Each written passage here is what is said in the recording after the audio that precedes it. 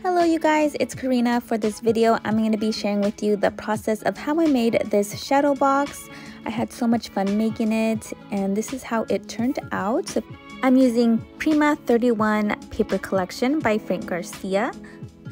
And I'm thinking about listing this on my Etsy. I'm not 100% sure yet, but if I do, I will link my shop down below. And I do have a few listings up right now. I made this memory dex card and this one. I also have these pumpkin rosettes. You'll be getting a total of 8, 4 bigger ones and 4 smaller ones, and they all vary in different orange colors. So yeah, I just wanted to quickly share with you some listings that I have up, and I hope you guys check out my shop. And on to the process video. So to start things off, I'm going to be painting my shadow box, and I picked this up at Crafts Warehouse a while ago. It's pretty small, but just big enough for me to add like a little scene. So that's what I'm going to be doing. And I do paint this white, but end up using a pinkish color, as you saw at the beginning of the video.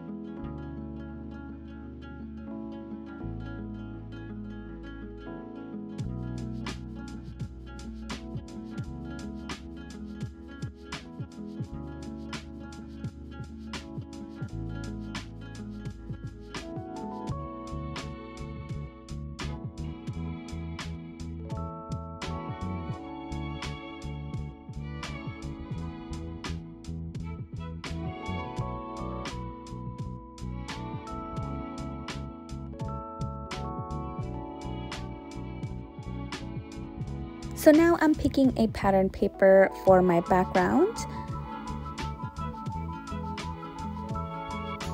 And I really love how this one looks with the orange stars. The other papers to me looked a little busy, so I thought this one would be perfect and subtle. So now I'm gonna cut it down to size.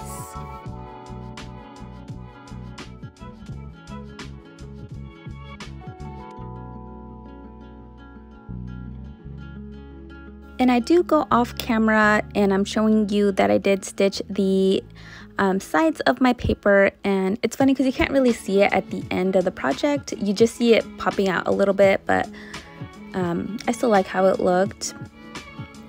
So now I'm gonna tape my background paper onto the chipboard piece.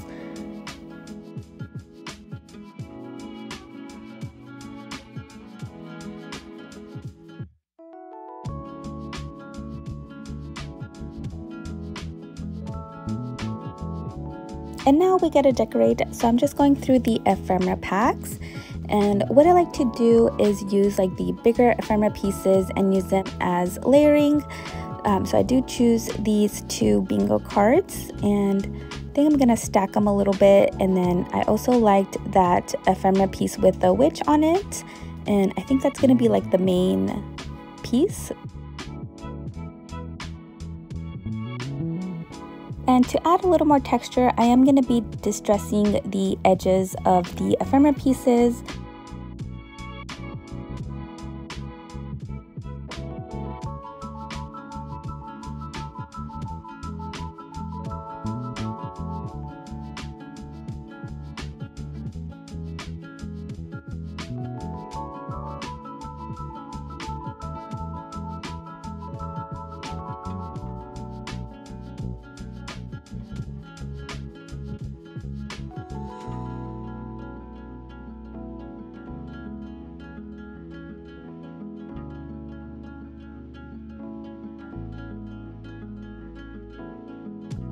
And now that I decided where I want my ephemera pieces, I'm going to be popping them up with some foam tape.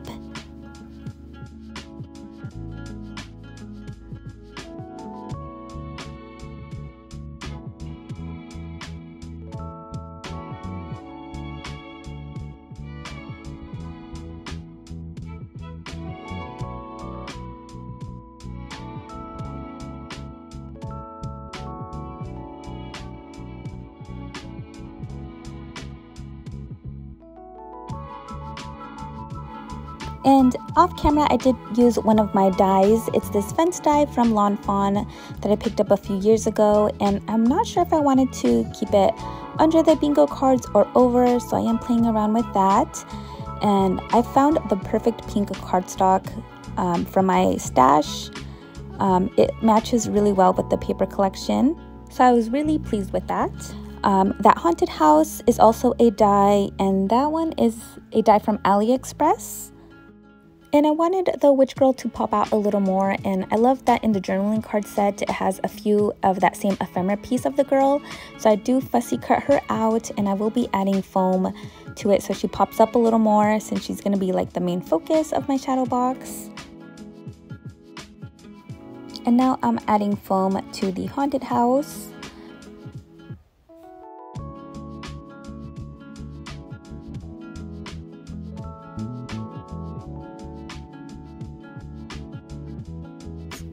And I am going to add 2 foam layers to the haunted house.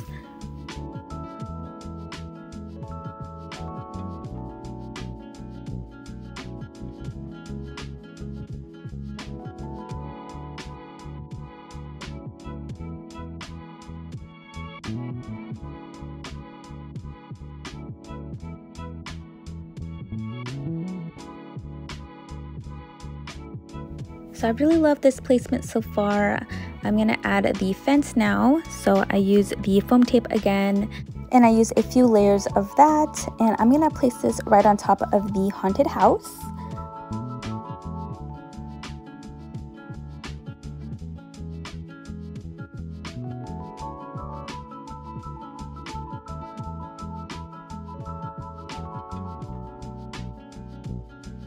And I'm making sure that it's all evened out. Okay, so now to put the main piece on, I'm gonna add some foam tape, of course.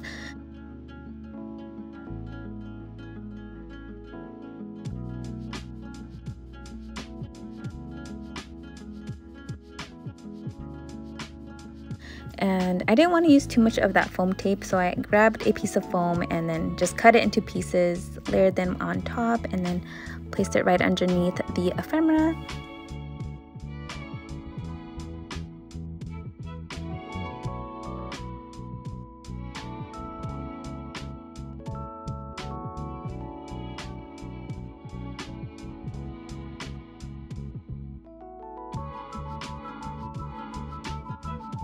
And I'm going back through the ephemera pack because I wanted to add a lot more to my shadow box.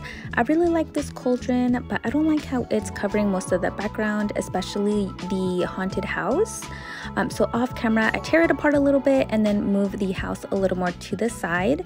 And now you can see it more once I put the cauldron ephemera piece there. I love this little potion bottle, and it fits well with the witchy theme that I'm going for, so I'm gonna add that, as well as this adorable black cat.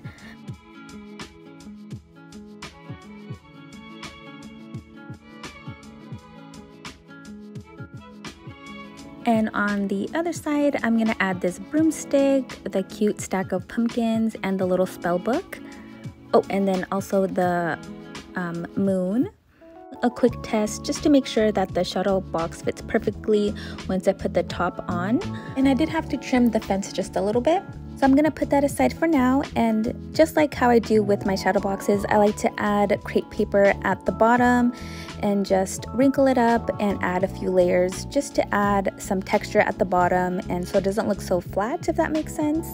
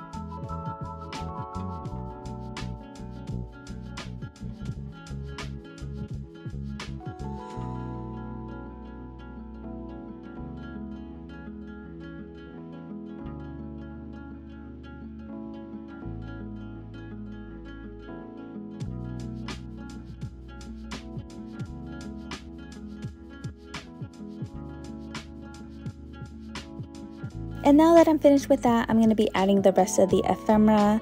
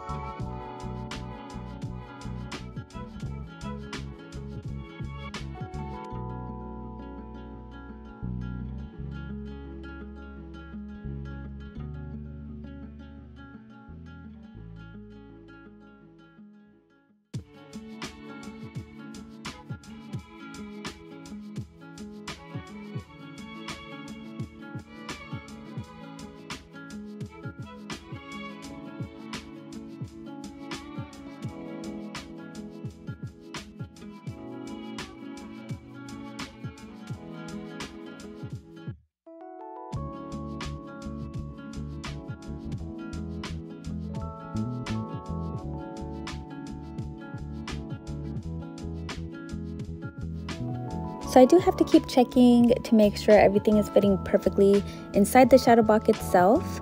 I did have to cut off the broom just a little bit on the top.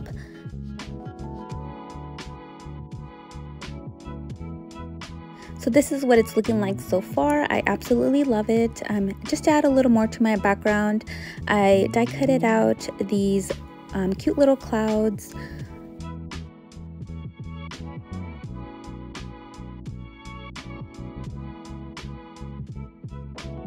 I love these little candy corns, so I'm gonna be putting them on each end just to add a little more layering and a few more pieces to my shadow box.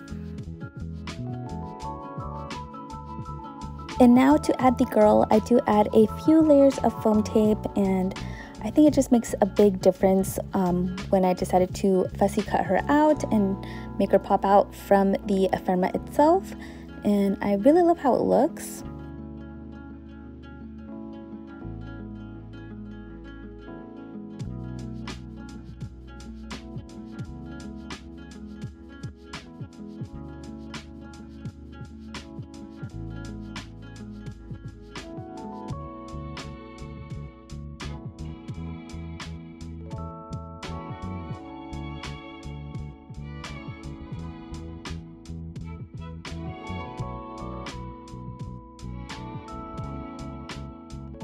I die cutted out these cute little bats, and I'm going to add those to the background as well and just place them in random spots.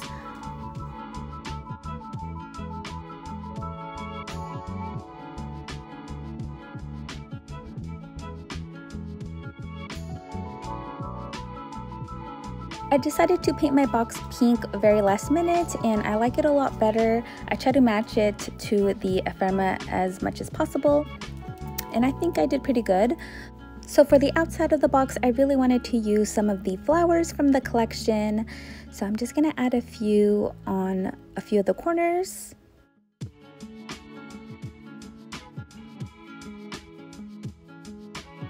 And I always like to add a phrase or some type of sentiment from the collection, and I found this one from the chipboard stickers. It just says October 31st.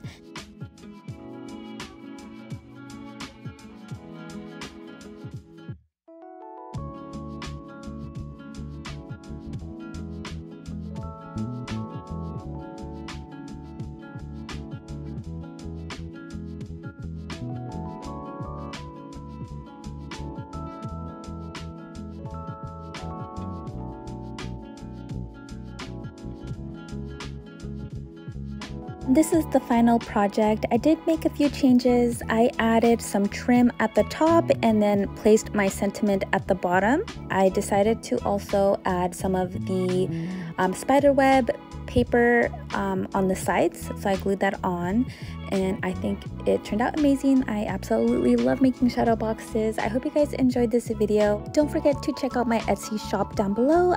Thank you guys so much for watching, and I hope to see you in the next video. Bye everyone.